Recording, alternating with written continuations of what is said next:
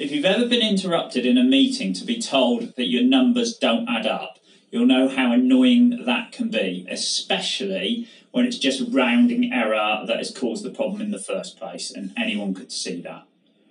Well, in this video, I'm going to show you a very simple technique as to how you can avoid that ever happening again. In order to achieve this, we're going to be using the round formula. I'm going to talk you through this formula and how you can use it to ensure that any set of numbers all balances and will stand up to any smart aleck in the room with a calculator desperate to pick fault. So, I'm John, this is Up for Excel. Make sure you subscribe if you want more time-saving techniques and tips for Excel. Right, let's get on with the show. Okay, so imagine that you've got to present some data in a, let's say, a PowerPoint presentation or something, and you're doing this to at a pretty high level, and you're just showing how the company's sales has moved from last month to this month. And you pulled together a little bit of data that shows that, and we've got it here on screen. Last month, your sales were around about 82. You've got 3 products, X, Y. They've both increased. You've launched a product Z, but there's one less day in the month, so you're taking account of that as well. And you've tidied it up a bit, but to be honest, it looks awful with the amount of decimal points all over the place in the numbers. So, of course, the first thing that you're likely to do, I would imagine, is format the numbers so that you can show a different number of decimal places. So, Control 1 brings up the Format Cells dialog box here. We'll pick a number. We'll say no decimal places because we're going to keep this at a high level, and we'll click OK. And there we go. You think. Now, I guarantee that if you've got a big enough meeting, there'll be some smart aleck in there with a calculator or maybe just doing a bit of mental maths that'll say, hold on a second. Last month's sales were 82. And then we're going to add 1, 83, add another 9, 92, add another 2, 94, take off 4. That should be 90. Why are you showing 91?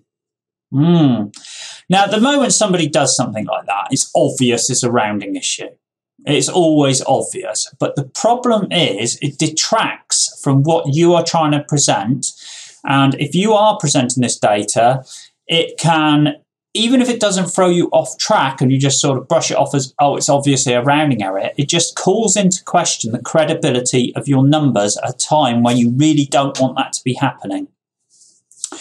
So the way to get around this is to be rounding your numbers before you even start. Now, to do that, you're going to need the round formula.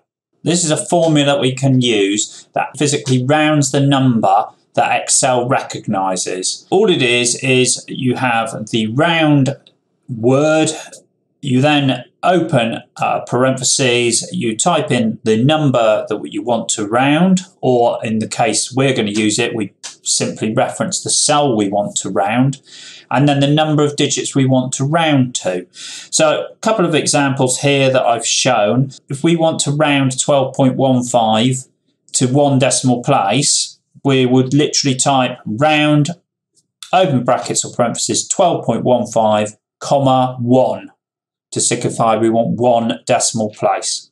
If we put comma 0 in there, we round it to no decimal places, which would just give us the number 12 because the 0.15 would round down. And then we can actually put negative numbers in here as well, and that will round to, you know, tens or hundreds or whatever. So we've got there round 12.15 comma minus 1.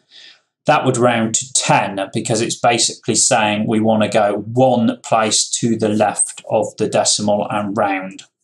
Right, so the reason that we get these issues here in Excel is because although this may say 1 on screen, as soon as you click on it, you can see that it's actually being stored as 0.9, which of course is the correct number, but 0.9 is actually what Excel believes that number is, and it will use that in any kind of sum formula or anything like that that you apply to that number. It will not use what is showing on screen. So if we apply the round formula to this number, we can get Excel to treat it as if it were the number 1 in any results of any other formulas.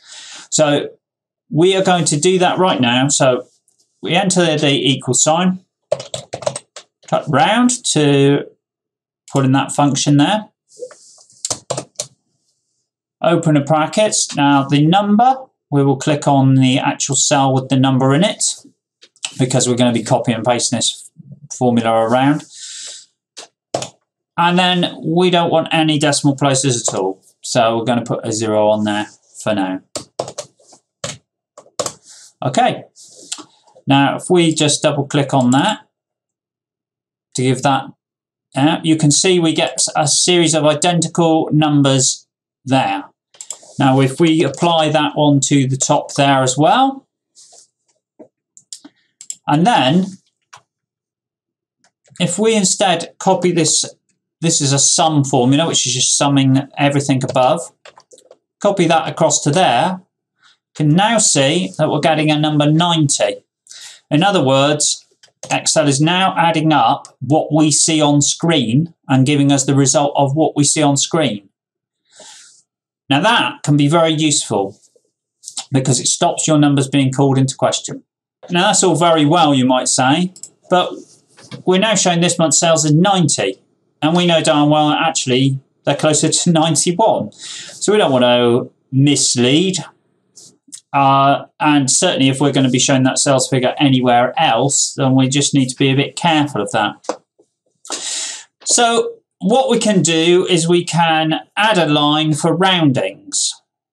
Now you might think, well, this all seems like a lot of palaver when, you know, you could just literally just leave it as it was.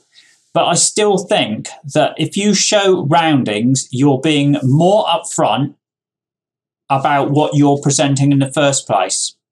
And this obviously is a very simple example. I've only got 4 reconciling items on there. I mean, you could have maybe 10 items. You could be talking, you know, showing numbers that are 3 or 4 are significant figures. And in that case, your roundings could be, you know, anywhere up to sort of 4 or 5 potentially. I mean, so I think it's best to show a roundings line if you're going to do something like this. And I honestly think that just makes things look more credible when all your numbers add up and anyone can crawl all over them, see that this matches that if you add those numbers up, they tally, etc., etc. Because people do that, and the last thing you want is your numbers being called into question. So what we're going to do here simply is we're going to insert another row, and I'm going to call this row, the name on here, roundings. Roundings. Okay, and all I need to do here to get this to match is I need to make that equal the total sales figure and then deduct everything above that's going into my total. Now, if I do that, straight away you're going to see we've got roundings of 1 and we got this month's sales of 1.